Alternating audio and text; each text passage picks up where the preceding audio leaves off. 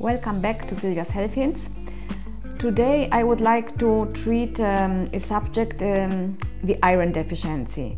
Why iron deficiency? I would like to talk about this because iron has a lot of different functions in our body, and it's a deficiency which I find pretty often in my patients, especially in the female patients. And it is responsible for a lot of symptoms which tend to be misdiagnosed and at this point also not treated like they should. Like I told, iron deficiency is widespread and responsible for many different disorders. Nevertheless, it is not always included in routine blood work. Many conditions that may be associated with iron deficiency, along other vitamin and nutritional deficiencies, are not considered in diagnosis and treatment. What is the role of iron in our body? The most important and most known function of iron is the formation of blood cells. The blood transports oxygen and important nutrients to organs and tissues. Then, energy production. Mitochondria, which are in our human cells, it's like a human power plant, use iron to produce energy. Reduced energy production due to iron deficiency can lead to chronic fatigue and reduced brain performance. Then, hormone production. The formation of all hormones in the human body requires iron. Hormones fulfill many important functions in the organism. There are hormones that are responsible for mental well-being, so-called happiness hormones. If these are not produced in a sufficient quantity, it could lead to a depressed mood. Other hormones are responsible for concentration, still others for a healthy sleep. So you can see that a lot of consequences can be due to iron deficiency. Difficulties to concentrate, to sleep, sleeping disorders could be the result. Myoglobin formation. Myoglobin transports oxygen to our muscles. Iron deficiency can therefore lead to reduced physical performance and a longer recovery time. Immune system, also very important. For an optimally functioning immune defense, the immune system needs iron as well as vitamins and other nutrients. Iron deficiency can lead to an increased susceptibility of infections that you catch more often, and infections recover slowly. Hair and nails. In case of iron deficiency, the nails becomes brittle and hair loss is observed. What kind of symptoms and disorders can be caused by iron deficiency?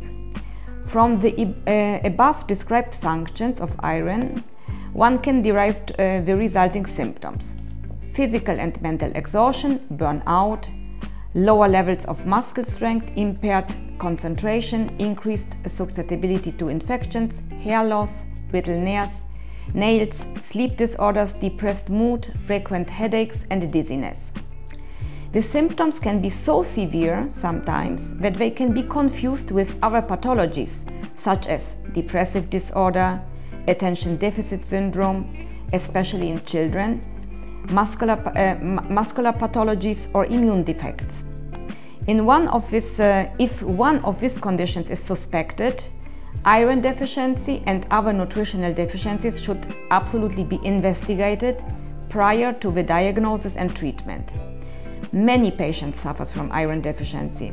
Once treated, the symptoms disappear and there's no further investigation and therapy necessary. Which individuals are at risk to develop iron deficiency? First in first place, women in menstrual age due to the monthly blood test. Children are at risk because they have a much higher iron demand because of growth, which cannot always be covered by diet.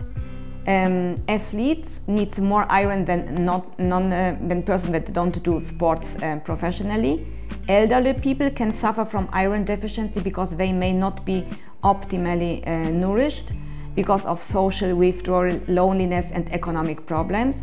However, in case of severe iron deficiency in elderly people, other reasons, like for example gastrointestinal bleeding and tumors, should be investigated. The diagnosis of iron deficiency. The diagnosis of iron deficiency is not easy to do. The symptoms can also have other causes. The diagnosis should be done in several steps. First, the appropriate symptoms should be asked. Then blood work should be carried out.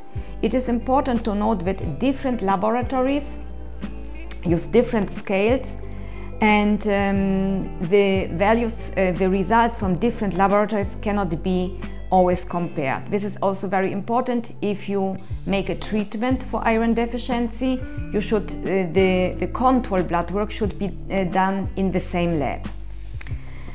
So now we come to the therapy for iron deficiency. Experience has shown that oral iron supplements do not increase iron levels sufficiently, especially in women who lose monthly blood with the menstruation bleeding.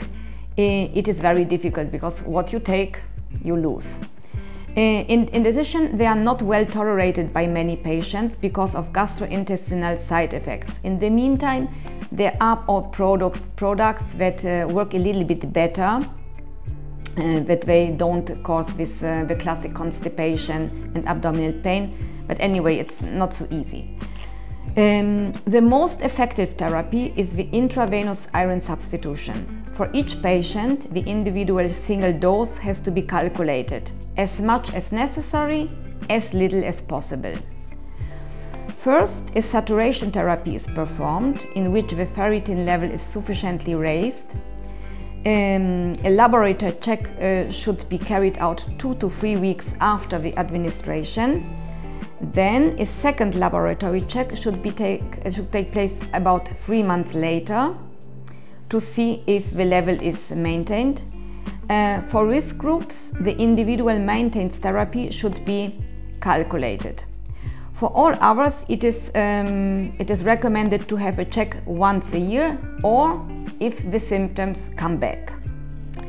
Intravenous iron substitution should only be carried out under supervision of a physician or in specialized centers because of the very small risk of an allergic reaction.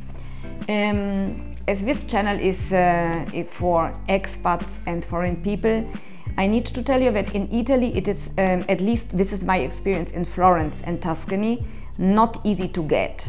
It's normally not performed in the hospital. It's not allowed to do it in a private practice like I did, for example, while I worked in Switzerland. So in case you need an intravenous iron substitution, it's much better to do it in your home country. Normally it's a treatment depending a little bit on how severe your symptoms are, how low your iron is. It is a treatment of 2 or 3 administrations with a distance of 1 week. So you can plan it, for example, for summer holidays or something like this. I hope that this was interesting information about symptoms that a lot of people suffer from, and that it could be an iron deficiency, or at least a deficiency of iron and other vitamins. And I hope this video was helpful. I thank you for watching it and see you next week.